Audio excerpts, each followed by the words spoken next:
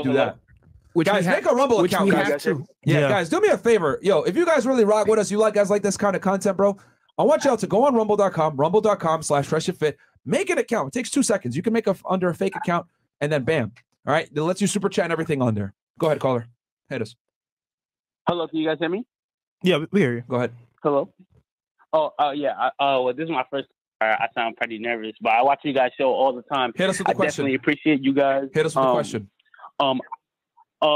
Okay, so I'm 23 years old, and Myron, I hear you all the time talk about like in your 20s you shouldn't really focus on girls and stuff like that. You know, just sit in the gym and try to get your money up. Like, yeah, being 23 years old, like, is there a reason like I should never ever like even try to get with a girl? We never said that in my 20s. Like, we never said that. We never said don't ever get with girls in your 20s. We said that it needs to be something that isn't the main priority in your 20s. In your 20s is where you build up the foundation to build your legacy. A lot of you guys spend way too much time chasing ass and chasing girls in your 20s, and that sets you up for failure in your 30s and 40s. Matter of fact, if you actually look at a lot of the guys that are failures in life that aren't where they want to fucking be, 9 out of 10 times it was drugs, alcohol, or chicks that put them in that bad predicament. So what I'm saying is that when you're young and you have the most energy, the most vigor, that's when you need to be focusing on building up your empire. I'm not telling you not to go ahead and still get girls in your 20s. You need to some degree. You need to understand female nature and get out there and experiment. But my issue is that when it becomes a priority for everything that you do. No, that was done. That was my bad. I'm all over the place. That was perfectly said. You know, I just appreciate you guys. You know, like even during this year around June, I was around like 260, 259, and now I weigh around 219. You know, cool. So I definitely appreciate you guys. Just, how tall are you? Telling people the truth and How tall are you? I'm around 5'9", 5'10". Yeah, you fat as fuck. You need to get down to around 160, 170. Oh yeah, nah, that's the goal. That's the goal. That's the goal. Absolutely. Like I said, I was around 260. You know, I'm there around you go. 219. So number one priority. Number one priority for you. You need to fucking lose weight. Fuck girls. You need to lose weight. Yeah. See, that's what I'm talking about. 100%. Is that you need to, like, depending on where you are in life, that's where your priorities kind of come. But typically, it's self-improvement, getting in the gym, getting your money up, etc. But for you, like, it's not even priority number one. It's priority A. You need to lose weight. You're obese. Mm-hmm. No, I appreciate that. That's the truth. And yeah. I'm getting to it, and I'll be in the gym tomorrow morning. So and I'll tell you this one last thing.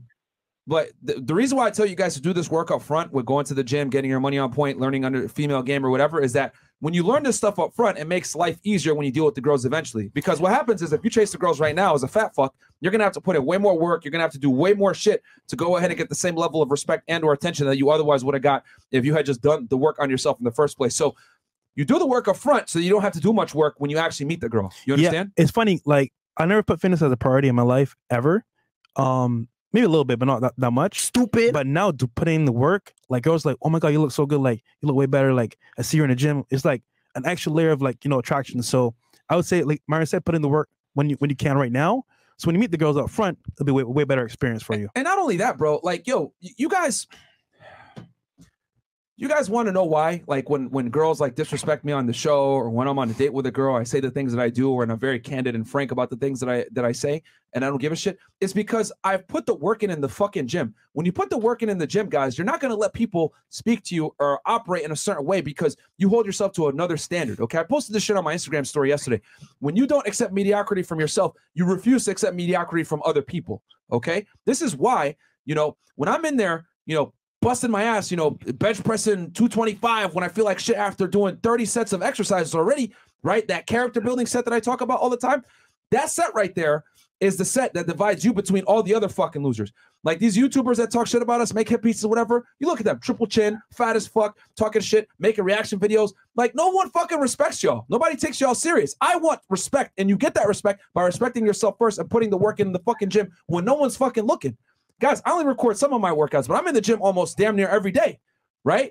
And the championships are made when people aren't looking. That's what the fuck happens. Like, you guys don't see half the things that go on behind the scenes for us to be able to make this show, make it as smooth as it is. But I got that discipline from going to the gym and working when other people fucking don't, all right? And when you work when other people don't, you're not going to accept fuckery from other people when they would. Do you understand? So when I'm on a date with some bimbo 21-year-old and she says something stupid to me, I have the fucking balls to look at her dead in the face and be like, don't talk to me like that. Then that comes from a place of congruence and and reality, because I've worked there. I've done shit. I've competed at Division I level. I've arrested drug traffickers. I've arrested terrorists. I've done real shit in life. So I don't let fucking idiots that haven't done shit in life disrespect me. And you get that from becoming somebody in the gym first. The reason why I'm so big on the fucking gym is because you learn character traits that you can't learn anywhere else. You versus fucking you. If you can't beat yourself, you can't beat the fucking world. That's how it goes. That's why when I see fat people, I automatically know you have zero discipline. You're a fucking loser. You need to fix yourself first before you can demand excellence from anyone else. The reason why I demand excellence from women and a certain type of treatment is because I expect that stuff of myself, so I can demand that shit from the motherfuckers I deal with. I don't accept mediocrity from myself, so I refuse to accept it from anyone else. And when you're a fat piece of fucking shit, you can't demand that excellence from anybody else because you don't even demand it from yourself. That is why I'm so big on not being a fat piece of shit. You understand? You being fat is an outward manifestation of your own physical efforts and your discipline, which fucking lack. All right? I'm telling you, bro. When you're fucking sitting there doing squats, bench presses, lunges, feeling like shit, still going through, you are not going to accept fuckery from other people. I promise you, you won't. That's why I'm able to say the things that I say with zero fucking reservation. Bitch, that sounds stupid. Get the fuck off my show, because I know who the fuck I am. And I'm not going to tolerate fuckery from bitches. Fuck out of here. Anybody. Someone comes in this fucking place talking shit. Oh, no. Nigga, I'm not going to talk to you. I'm going to go get my Glock and I'm going to end your life if you step in here. What you going to do? Oh, shit. And they fucking left. I did the talking in the gym, so I don't need to talk when I'm outside. And I want you guys to hold yourself to that same fucking standard. That's how it goes. You do your talking in the fucking gym, so when you go out into the real world, there ain't no talking. There's none. This is what it is. Take it or fucking leave it. But you only learn that discipline going to the fucking gym and fighting against yourself every single fucking day. You versus you. Whether you're in the gym, whether you're eating food, making sure you get enough protein, having that discipline, you're not going to tolerate fuckery from other people when you don't tolerate it from yourself, man. And that's for everybody. That's not just for the caller, but that's for all of y'all out there. All right, caller. No, 100%, bro. No, that's the truth and that's facts. No, I appreciate that. All right, cool. Cool. All right, man. All right. All right, take the advice then.